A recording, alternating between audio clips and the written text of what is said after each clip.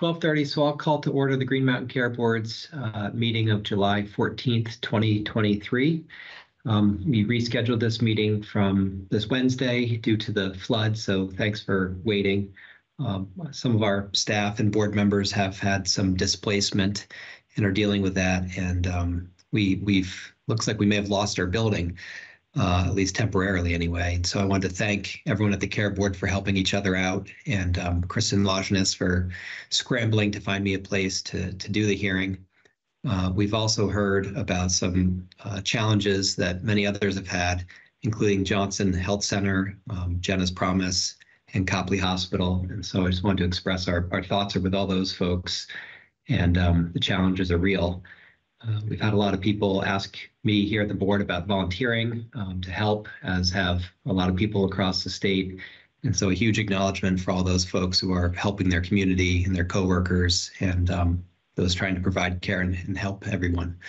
So a tough week, but it's great to see that a lot of people are trying to make efforts to help their community, given the realities of the blow our beautiful state has taken this week. We are without our Executive Director Barrett today, so I'll highlight a couple things before we get into the meat of the meeting today. The first is public comments for rate review. Those started on May 9th, and they'll continue until July 24th. And folks can submit comments via the Green Mountain Care Board public comment page or the Healthcare Advocates website. We have two upcoming rate review hearings. On Monday, July 9th, starting at 8 a.m., we have a hearing on the rates that have been submitted. And then on Wednesday, July 19th, so the 17th and 19th, Monday and Wednesday of next week, both starting at 8 a.m.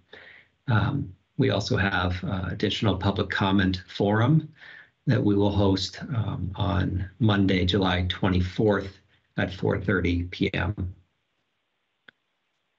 And we have one agenda item today, and that's the One Care Vermont fiscal year 24 budget guidance, which our Health Policy Project Director, Michelle Sawyer, and Staff Attorney Russ McCracken will present. And before I turn it over to them, we'll turn to approval of the minutes from June 28th, 2023. Is there a motion to approve those minutes? I'll move approval.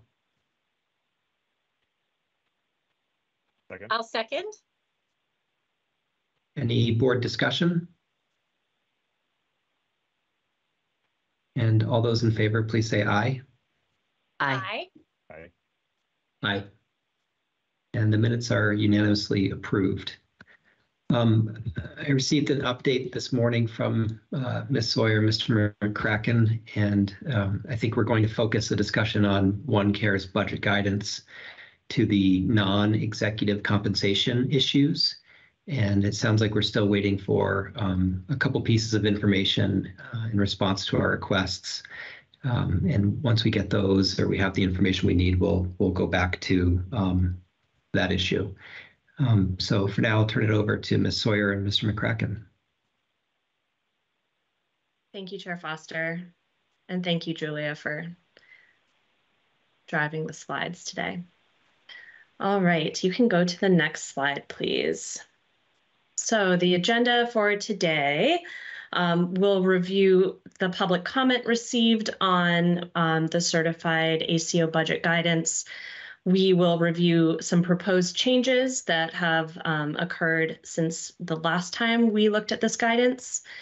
We'll touch on the executive compensation benchmarking just briefly, and then we'll get into motion options. Next slide, please. I also wanted to sneak in a timeline here. So obviously we have not yet issued the ACO budget guidance. Generally, we try to do that by July 1st of each year, but due to the subpoena, that has been delayed, but we have a potential vote slated for this meeting. So that may happen. And then it is expected that One Care will submit their budget to us October 2nd in the fall. There will be a hearing in November, a staff presentation as well. And the vote will, the Green Mountain Care Board will vote on the budget in December prior to the start of the fiscal year. Next slide, please. We received public comments from 5 different parties. Thank you to all of you who submitted public comments. We really appreciate your contributions and your thoughts. The topics generally covered the data analytics transition. They covered the executive compensation. That some were around the subpoena itself, and others discussed the number of attributed lives served compared to the OneCare's budget. Next slide, please. So these are the proposed changes to the guidance since the last time the staff presented. The workbook, we'll start there. So tab 6.7, and I'll stop and say all of this is publicly available on our website should anybody like to see what these changes encompass. We added in a few additional columns to collect salary benchmark data for each of the executive positions. And then we just made several technical edits as well to that workbook. The narrative portion of the guidance, we started with part 1, the ACO budget targets. We made an edit to the budget target instructions to give some context around the purpose that these serve, and I'd like to speak to that now. This year, this section of the guidance has been expanded significantly, so it's important that we understand what these targets are and what they are not.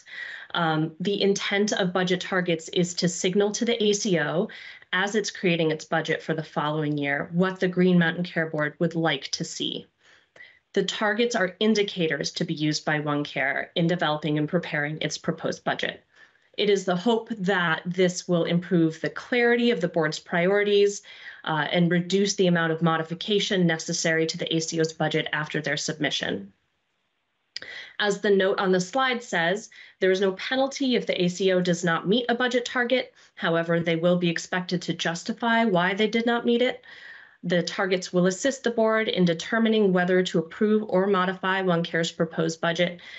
If a budget target is met, the ACO can expect less scrutiny on that particular area of their budget. So a target, in other words, is not a mandate or binding like a budget order would be. No matter what the ACO submits in their budget, it can be modified by the board through a budget order, and the inclusion of budget targets or whether or not an ACO meets those targets does not impact the board's ability to modify the budget. All right, so then also a technical change was made with the language in many of the budget targets. We just changed the language from shall to must, as shall is legally more appropriate for an order. Next slide, please. Additional edits to budget targets. Number 2, we removed the Medicare FPP target, recognizing that it's not within the ACO's ability to influence the achievement of that target at this time. For budget target number 5, we clarified the definition of PHM, payment reform payments, to be inclusive of FPP and bonus payments. Budget target number 7 is the one which links variable compensation to the achievement of quality and cost metrics. And we added language there saying that at least one metric should tie back to the benchmarking report. And in number 8, we added a target for the ACO to submit a plan to the board describing how it plans to increase provider accountability for quality performance. So that wraps up the changes to the budget targets. The next section is the reporting requirements. We added a sub-question in section 5, which is the risk model section. There was a question asking the ACO to discuss program goals, strategies, opportunities, and limitations for the following. There was a list of items there, and we added one to improving access to behavioral health services. Next slide, please.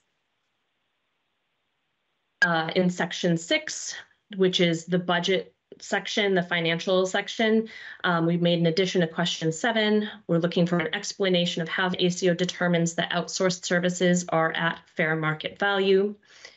Also in this section, we added a question around administrative expenses. Describe the administrative expenses incurred in connection with implementing each of the population and payment reform programs, as well as data and analytics work. We added another sub-question in section 6 around executive compensation. For each position, explain how salary benchmarks were determined and utilized when budgeting the base and total executive compensation. Justification for executive compensation shall include reference to and analysis of the ACO's performance.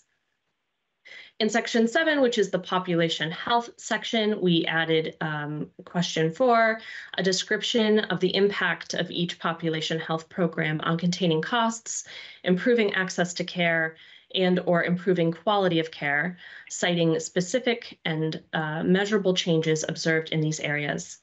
And then throughout the narrative, there were other minor edits made. Next slide, please.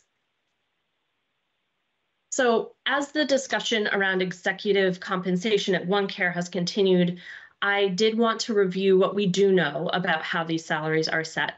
UVM Health Network, which handles HR-related functions for OneCare, uses a variety of third-party surveys to determine salary benchmarks, and you can see the 4 listed out.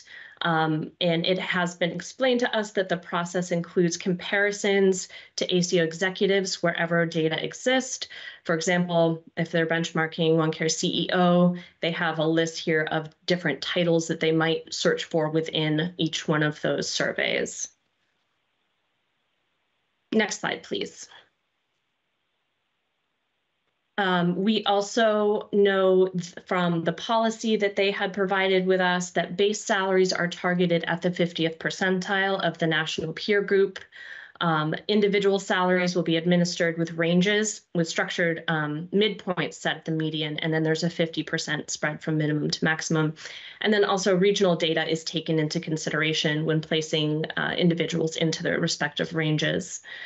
And then when it comes to performance-based variable pay, they are looking at the 65th percentile target when to award when there have been the achievement of strategic and operational objectives. So the total cash compensation for the executives, they aim for the 65th percentile, but it may be below, at, or above, depending on the 3 items listed here: the positioning of an executive salary within the appropriate salary range, the performance of the network and its affiliates, and then other criteria.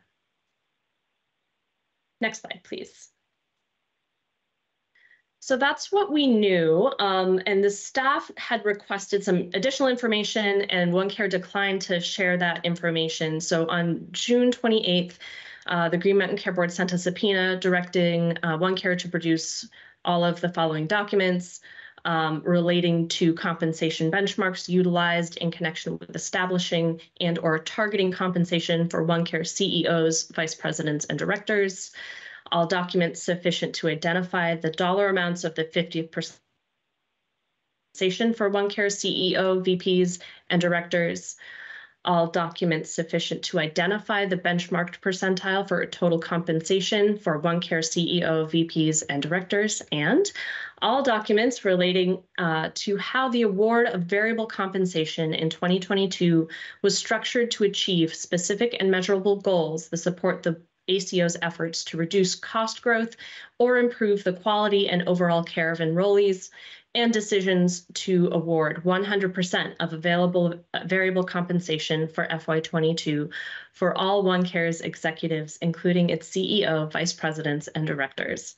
Again, the subpoena is available on our website if you wish to review the language yourself.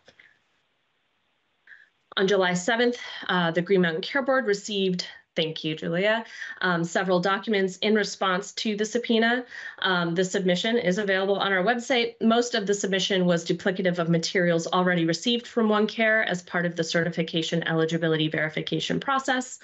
The new information include rolled up compensation data, meaning that it was rolled up into categories rather than by individual salary information. So instead of each vice president position being listed out, it was rolled up into a category of vice presidents, and likewise for the director level, instead of individual director level information, it was as a group, all directors. It did include the dollar amounts of the benchmarked 50th and 65th percentiles, but it lacked explanation of what the benchmark is, how it is determined, and the percentiles at which the actual salaries are set. Next slide, please. On July 11th, the Green Mountain Care Board followed up to OneCare that responsive documents to the subpoena need to include source documents and communication that show exactly what the benchmark is on the 50th and 65th percentile numbers. It needs to include source documents and communications about the selection of the benchmark, the methodology used to develop the benchmark, and the determination of the appropriateness of the benchmark. We're looking for source documents explaining the content of the rolled up chart, meaning attachment A, which should include at least A, by individual position, OneCare executives, their base compensation, variable compensation, 50th and 65th percentile of the benchmark, and actual percentile of individual compensation on the benchmark, and B, documentation sufficient to understand why the rolled up chart doesn't align with the base salary and variable compensation that OneCare provided as part of its revised budget. Also looking for documents and communications related to the discussion of awarding FY22 variable compensation to OneCare executives and the decision to award FY22 variable compensation at 100%. At this time, we have received some documents from OneCare that came in after hours last night, and the staff are working on their analysis. Next slide, please. We did want to walk through some considerations for the board when deciding whether and how to cap executive compensation. These are merely areas for you to ponder on while you make your decision.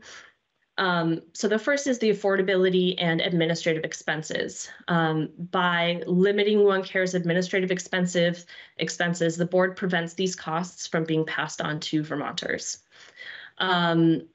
As far as compensation as organizational performance incentive, by linking executive compensation to OneCare's organizational performance, such as benchmarking metrics, the Green Mountain Care Board can increase leadership's incentive to improve organizational performance. When it comes to the ability to hire and retain staff, limiting executive compensation to the median for similar positions could affect the ACO's ability to hire highly qualified, experienced candidates. It could also impact staff productivity, morale, and retention, which could result in increased administrative costs related to leadership and staff transitions, as well as an increase in non-wage benefits such as paid time off. And then there's the preservation of hierarchy of pay scale. Focusing on executive positions alone risks upsetting the hierarchy of pay scale. Either subordinates may have higher salaries than their direct supervisors, or salary reductions could trickle down to mid and junior level staff. Just things to think about. Next slide, please. So we would like to present the board with a menu of options for today's potential vote. I'm going to walk through each one. The first option is to publish the FY24 OneCare budget guidance with the proposed changes that we discussed earlier, but remove both budget targets 6 and 7, which are the two targets that cap executive compensation at the 50th percentile and set 40% of the variable compensation being tied to quality and cost performance, respectively. By removing these targets, the board could evaluate what OneCare submits in the fall with that additional context and more information on how 2023 performance has been to date. Like I mentioned earlier, the removal or inclusion of budget targets does not determine the board's authority to modify an ACO's budget. So number 2, similarly, we could publish the guidance with the proposed changes, but with placeholders for budget targets 6 and 7. Essentially, this would allow the board, if you choose to do so, to wait for any additional information before setting budget targets associated with executive compensation. Once the board is more certain with the direction they would like to go, we can add these targets into their guidance before the October 1 submission date. Option number 3 is to publish the guidance with the proposed changes as currently drafted, which we will review on the next slide, what budget targets 6 and 7 look like. And then option number 4, I've mocked up some alternative language that we'll see in a couple of slides that allows some more flexibility in these budget targets as well. So next slide, please. So option number 3 is the one where where you could vote to keep the guidance as it is currently drafted. So budget target currently reads, budget target 6 currently reads, the ACO shall cap the total compensation in FY24 for the ACO's executives, VP level and above or director level and above, at the 50th percentile of the benchmark used by the ACO to establish its executives' compensation. Budget target 7 currently reads, the ACO must structure the variable compensation of executive compensation, variable portion of executive compensation, so that at least 40% is tied to OneCare's FY24 achievement of specific and measurable goals related to the ACO provider network performance and cost and quality metrics. Quality metrics must align with the ACO clinical focus areas as long as those priorities or focus areas are consistent with the APM quality framework. And at least some of the metrics include areas identified in the March 2023 benchmarking report as needing improvement. That is as drafted. Next slide, we'll look at option 4 with a more flexible language. Budget target 6 says the ACO shall target the base compensation in FY24 for the ACO's executives, VP level and above, or director level and above, at the 50th percentile of the benchmark used by the ACO to establish its executive compensation. Variable compensation shall be targeted at the 65th percentile. OneCare must provide complete justification of any salaries awarded above these targets. And then budget target number 7, the ACO shall structure the variable proportion of executive compensation so that some portion is tied to OneCare's FY24 achievement of specific and measurable goals related to performance in cost and quality metrics. Quality metrics should align with any payer program quality priorities or ACO clinical focus areas as long as those priorities or focus areas are consistent with the APM quality framework. And at least some of the metrics include areas identified in the March 2023 benchmarking report as needing improvement. Next, well, let's go back to back a couple of slides to the 4 options, and I'll hand it back over to you, Chair Foster, for any board discussion. Sure. And I guess I'll go first with a question, Ms. Sawyer. I didn't pull this up before the meeting, I should have checked it, but there was a letter to us about certain budget targets. I think it was received from OneCare, and they were requesting that we didn't have particular budget targets. Can you remind me which budget targets that was referring to? I would also have to pull that up to be able to speak to it. If you want to give me a minute to do so, I certainly can. That's okay. I was looking while you're speaking and I didn't find it. We can come back to that. Okay. I guess I would just say for myself, I would support going with option 1 on the list that you have and not including the budget targets as of today for 6 and 7. Other than that, I didn't have any other questions or comments, and I'll turn it over to the other board members.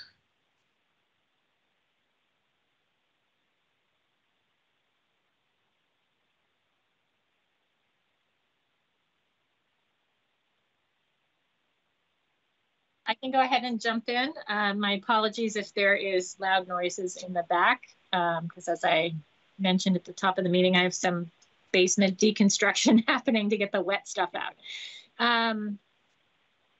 I'm certainly fine with with going with option one. I think getting additional information and having some more time to think about it would be helpful for me. I did want to just make a note about in the proposal that I had posted, which Michelle, quite frankly, had a lot of what I would call technical drafting suggestions that Michelle has incorporated. The one substantive piece unrelated to these options is the suggestion to include a plan regarding provider accountability, because I think if what we're looking for is to have improvement in the quality data in particular, that's really the work of the provider network. And so I think ensuring that the accountability is consistent throughout the organization is necessary. Now, I don't know what that should look like, which is why I had suggested a plan. So I just wanted to add in a little note about the rationale for why I suggested that.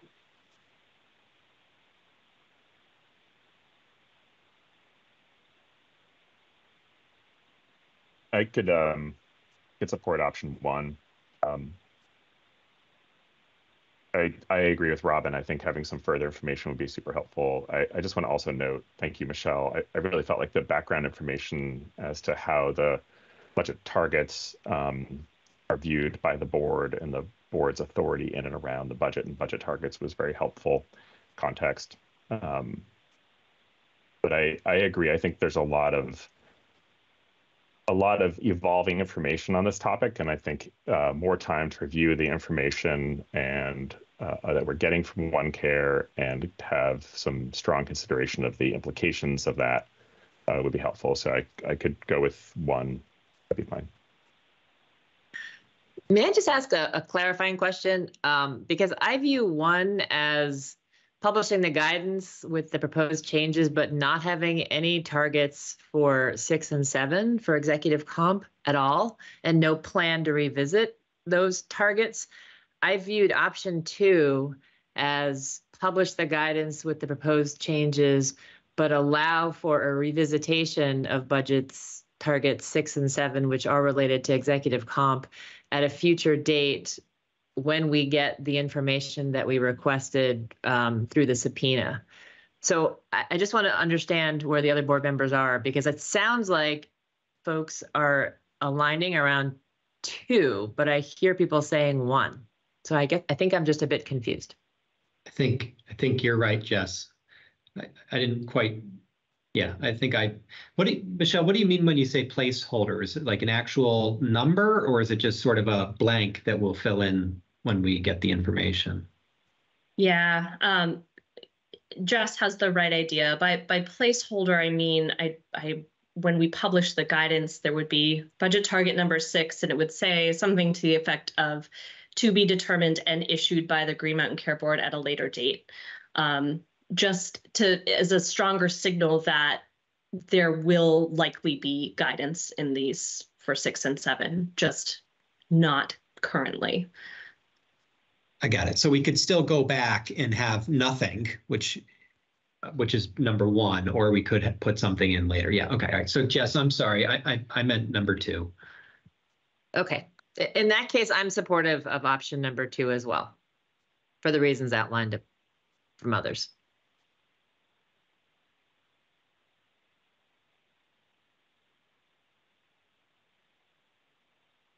I am as well. I mean, I think 1 and 2 both allow the flexibility to come back and think about it. 1 wouldn't define specific targets, but we could have the discussion. 2 would define the specific targets and have the discussion, which I think could be helpful. So either would be okay with me.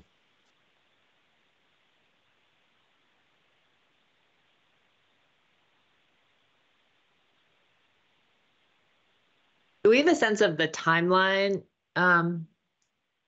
for a revisitation? I suppose it depends on when we get all the information that's been requested from the subpoena. Is there a hard stop timeline when we must make that decision about budget targets 6 and 7? I don't believe there is a hard and set date. I would ask Russ to chime in if he feels otherwise, but I don't believe there is a hard deadline. However, we know that the next hard deadline is October 2nd for them to submit their budget. So in order for them to take those targets into consideration, we would certainly want to provide those targets as much in advance as we could prior to that date. Thank you.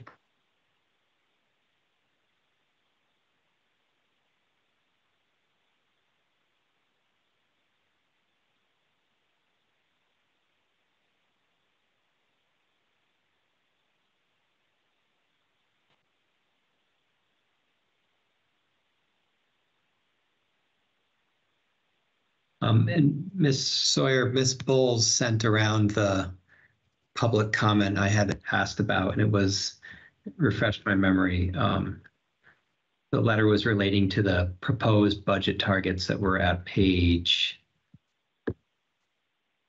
7 of the draft guidance.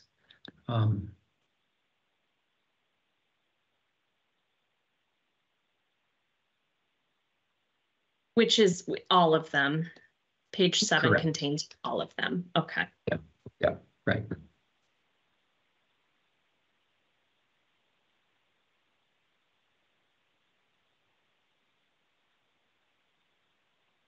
I have nothing else on my end. If any other board members do, please go ahead. And if not, I think we can move on.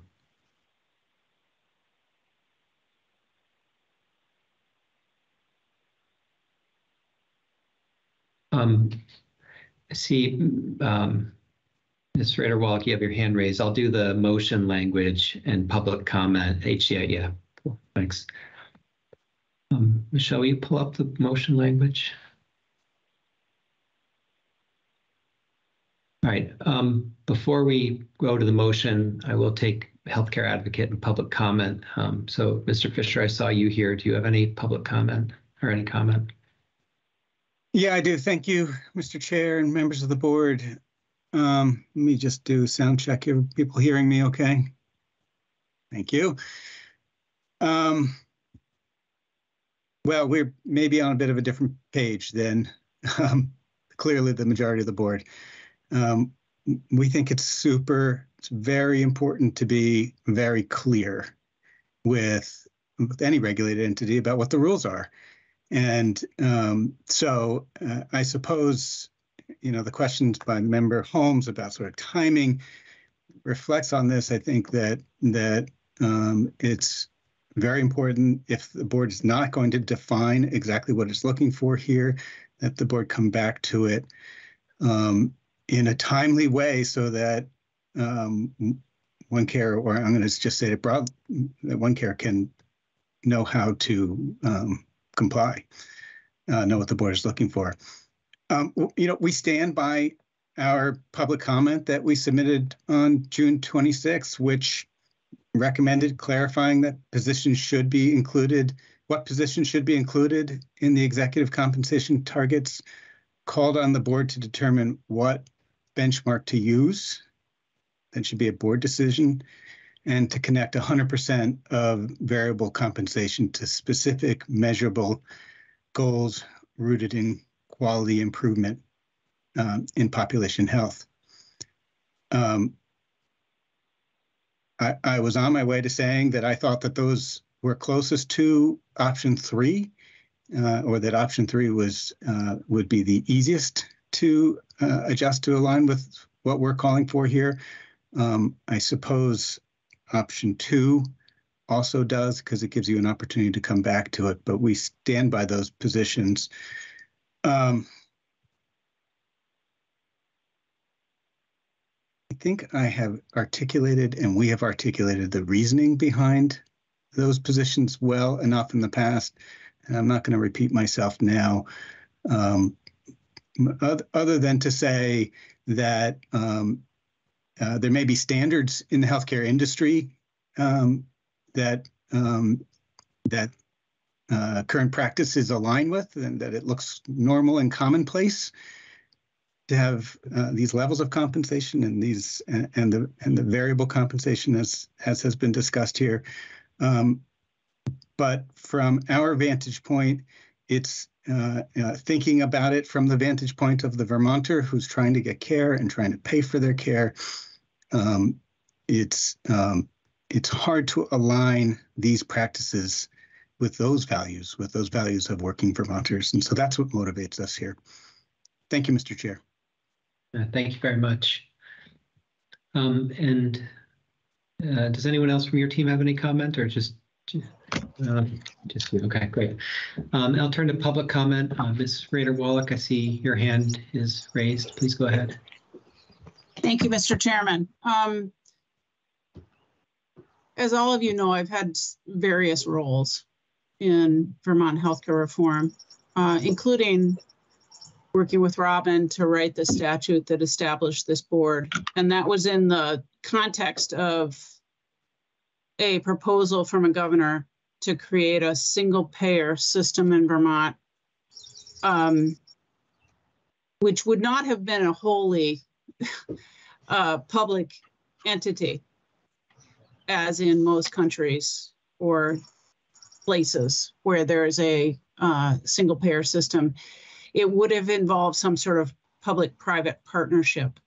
But that did not come to fruition. The Green Mountain Care Board, nonetheless, came into existence and continues to exist, but it doesn't run the healthcare system in Vermont. We do not have a publicly owned healthcare system. We have a privately owned healthcare system that competes in a national healthcare economy for talent. And so when we set compensation in any component, whether it's a small little rural hospital or at the academic medical center at the ACO, we are competing for talent in a national market. And that has been our singularly most challenging aspect of operations as healthcare providers in the last couple of years. How do we attract people, retain people, pay adequate compensation, and still live within the regulatory system that we are kind of uniquely subject to in Vermont?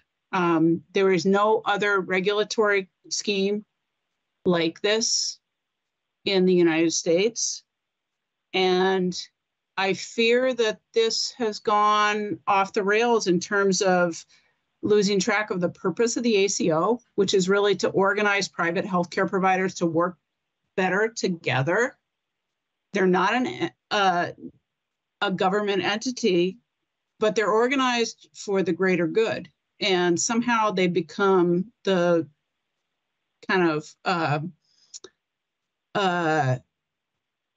target as if they're doing something evil. And if you were in any other state, I think you would see that there's nobody else trying to do what OneCare is doing. Obviously, I'm biased because I'm chair of the board and I'm part of the UVM Health Network, but I just think that you've lost track of what the role of the ACO is and the role of the board itself. It's not your role to set compensation for a private, not-for-profit corporation. The Public Utility Commission does not do that for Green Mountain Power or any other electric utility. And you don't set the compensation of the CEO of Blue Cross Blue Shield of Vermont, of United Healthcare, of any other insurer in the business. And for some reason, you're thinking that this is a significant thing. And I would just say, like, above all, this is a distraction from the important work that the ACO should be doing and is trying to do to improve the quality and affordability of healthcare for Vermonters. And to focus on this issue when there's $6.5 billion worth of healthcare expenditure that we could refocus for better health, better outcomes, and lower cost trends is, to me, a really sad thing.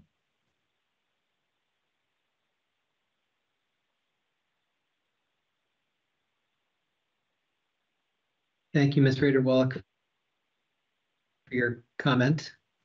Sharon Gutwin, I think your hand is raised.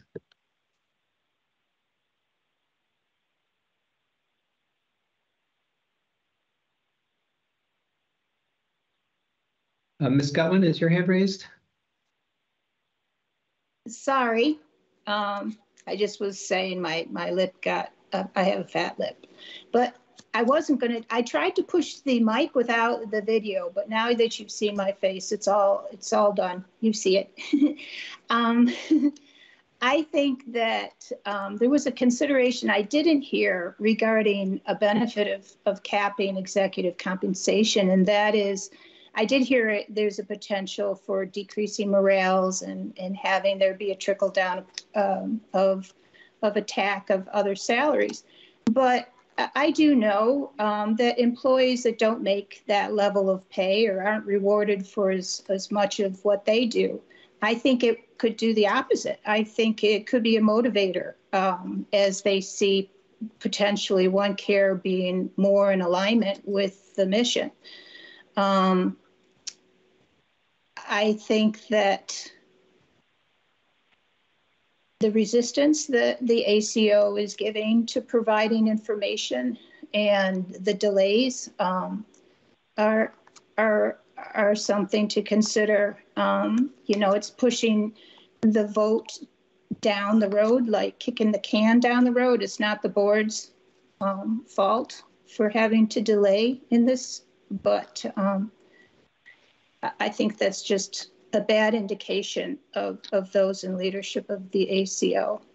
And then certainly, yes, maybe we'll lose a few executives in these higher positions, but I see that as an opportunity. It might actually give room for someone who clearly would not be working for the money. I think that what each of the salaries are getting right now is more than plenty for a nonprofit, and a nonprofit in healthcare, where we all really should be putting those we serve above all else. Thanks. Thank you very much for your thoughts, Ms. Gutwin. Ham Davis, please go ahead. Thank you, Mr. Chairman. I'm really happy to see Anya in the game. Thank you very much. She says that you're off the rails. I don't think you're even in sight of the rails.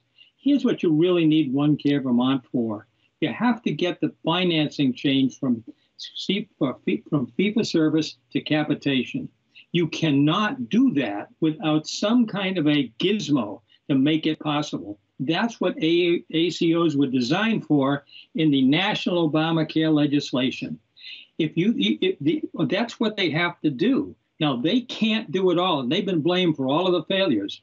Here's just a metaphor you might think about. If you want to paint a house, okay, then you really need two things. The first thing you need is scaffolding, okay, scaffolding.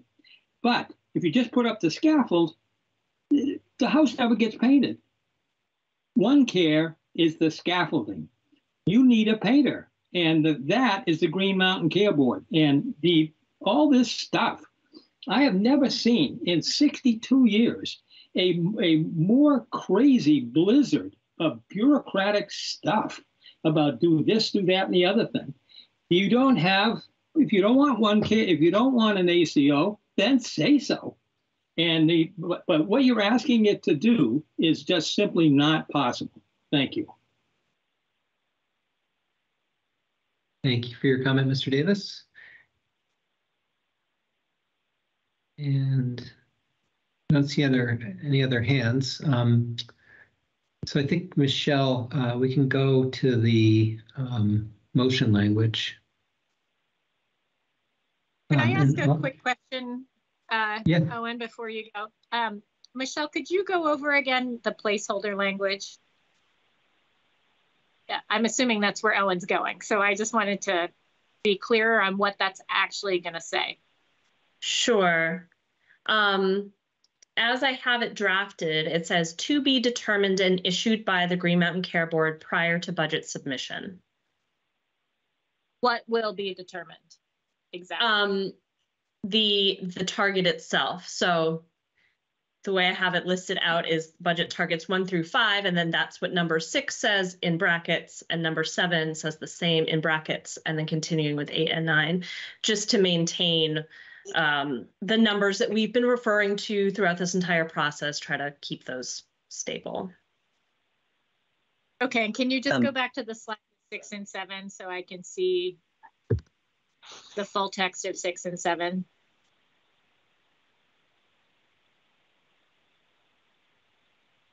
So it will say so in the bracketed part, it will say to be determined, or it'll say at the to be determined. I'm sorry, I just want to make sure I understand what we're voting on. Sure. Exactly. So it's, budget target 6 in a bracket, to be determined and issued by the Green Mountain Care Board prior to budget submission. And the same so the for whole number 7. For 7, I see. So you'll take out all of the text of 6 and 7 and just put to be determined. Exactly. Okay. So apologies if I could just jump in. I think for clarity, the text that you're looking at in 6 would be removed, and inserted would be a bracket that would say any target or benchmark regarding a cap of total compensation to be determined and added. And then similarly with 7, the text you're looking at would be removed, and inserted would be a bracket that says any target or benchmark regarding the structure of the variable portion of executive compensation to be determined and added. Thank you, Russ. Yeah, thank you, Russ. Okay. So before you make a motion, I'll just clarify where I'm at. So where I'm at is I'm not ready to cap total compensation. I am in favor of clarifying the existing guidance on variable compensation. So if you make the motion so that we're doing 6 and 7 together, I'm going to vote no. If you break them up, I would vote no on 6 and yes on 7. So breaking it up would allow me to vote for part of the motion if you're going with option 2. So I just wanted to put that out there. I'm sorry, can you say that again so I make sure I got it? Yeah, I can actually, yeah. So if the option that folks are thinking about is option 2, where we come back to determine the targets, then if we could vote on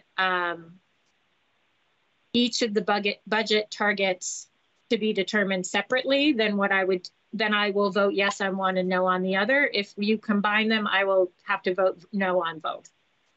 I see. All right. Well, I think for today's purposes, would you want that to be part of today? I mean, I think it would be something that we do when we get the information. We would, I think, probably take them up 6 and 7 separately and vote on them. But for today, it would just be that we're going to look at them when we are ready.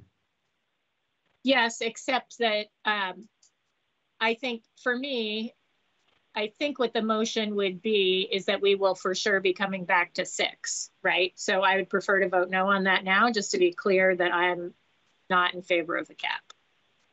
I see. Even, because it indicates that there will be a cap, it's just not determined. Actually, may I just jump in here? I'm not sure that it does, Robin. I think it indicates that if we want to put any guardrails or specific language around total compensation, it doesn't necessarily have to be a cap. It could be a target. It could allow, I think there's a lot of language that could potentially be put forth for budget target 6 that doesn't necessarily imply it has to be a cap. At least that's the way I interpret it. That wasn't what I heard Russ and Michelle saying. So that's why it'd be better to have the actual language so that we know what we're voting on. I think, Russ, if the language were to be if the board chooses to target total compensation, right, instead of cap, could you use the word target? It could be inclusive of a cap, but it's not necessarily the only option there for budget target 6. Would that be okay, Russ?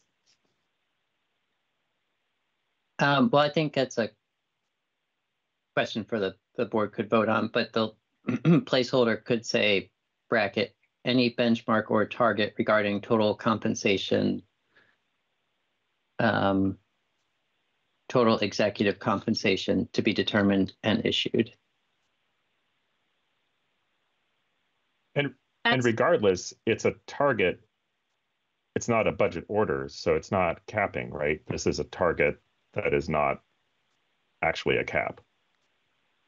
True, but it sets a presumption that the ACO will come in to meet the target or explain why they are not. So in my mind, it's what I would call in legal speak somewhat of a burden shifting a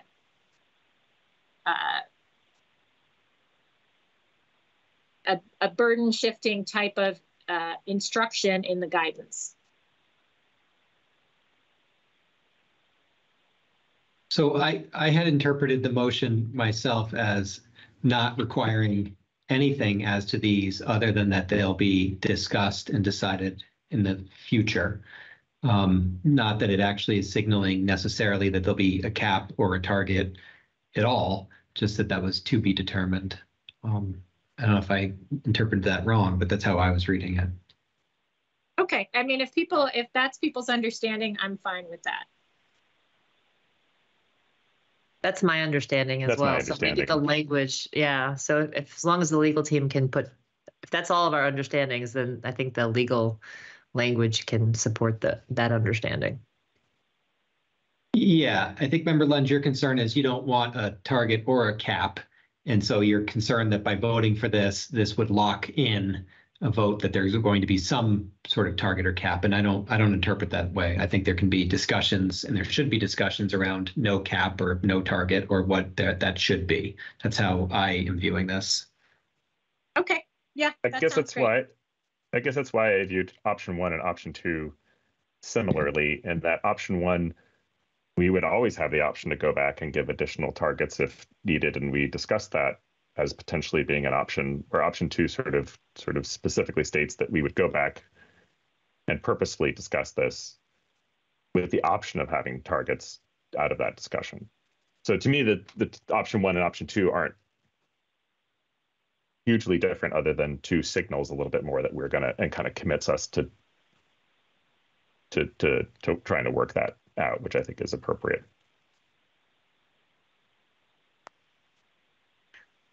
If it's helpful, I can read the placeholder language again as I have it. So for 6, replacing the text with placeholder language that says, any benchmark or target regarding total executive compensation to be determined and issued. And then 7, any benchmark or target regarding structure of variable portion of executive compensation to be determined and issued. And I think use of any in that context doesn't commit the board to having one. It says there may be one. Thank you, Russ.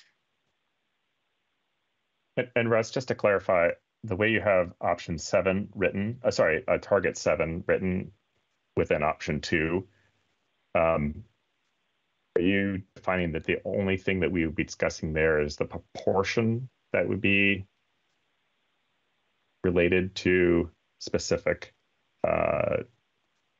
targets? I'm sorry, I don't have the language in front of me. Yeah, sorry, Julia, if you could flip back to the, I think it's the next slide. Yeah.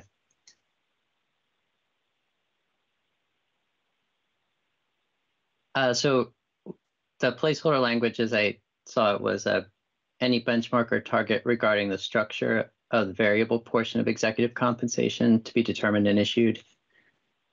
And in structure, I think that captures both the what's listed here is 40% and then what it's tied to. Okay, thanks.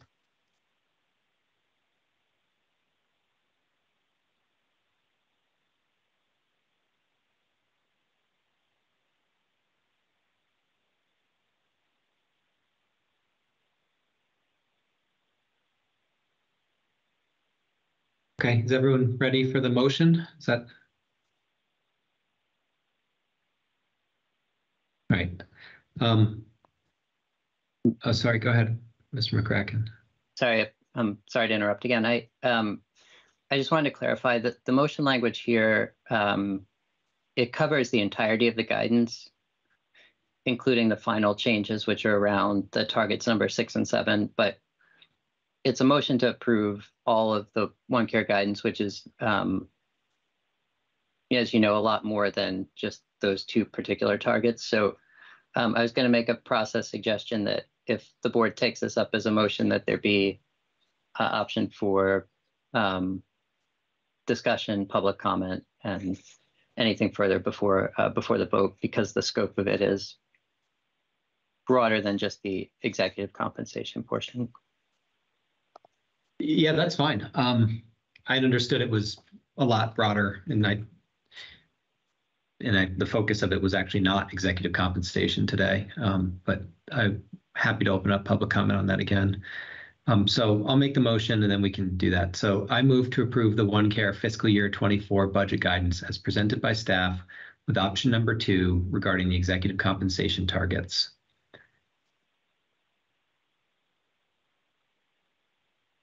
I will second. Okay. And I'll just note that I omitted the bracketed because I don't think there were additional changes that were made to the guidance writ large. So I'll turn it to public comment as to the motion and the broader guidance beyond the executive compensation, if there is any.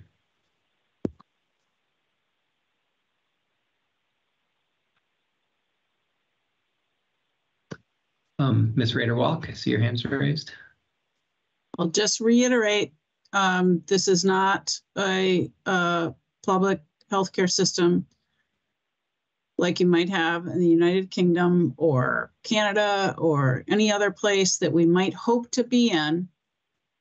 This is a private healthcare system run by private organizations largely. And you're trying to regulate one.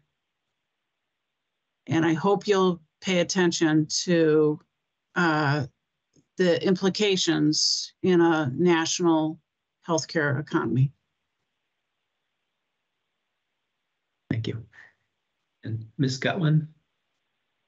Yeah, just quickly, I know that there's other ACOs in our nation, and I know that they're doing better. So I applaud the board for doing due diligence to do whatever they can to make this succeed. The other thing is, I don't like hearing that there's kind of already one vote to never cap when there really is yet to have information to base that vote on. I think as a person, that makes decisions for self, I like to base it, on data and on facts, on history. And it's not like it can't ever change. But right now, we're looking at, I think, a pretty challenging situation with the ACO as it is. And executive compensation should be incentivizing success, and it hasn't. So that's all. Thanks. Thank you. Okay. Is there any other board discussion on the motion, or are we prepared to vote? Right. All those in favor, please say aye. Aye. Aye. Aye. Aye. And the motion carries. I don't know how to properly thank you, Ms. Sawyer and Mr. McCracken, for all your work on all of this, but thank you. I hope you guys have a great afternoon, and thanks for doing this for us. Just seeing what else we have on the agenda today. That looks like nothing else. So I'll ask if there's any other old business or new business to come before the board. Okay, is there a motion to adjourn? So moved? Second. And all in favor? Aye. Aye. Aye. Aye. Thank you, and have a good afternoon.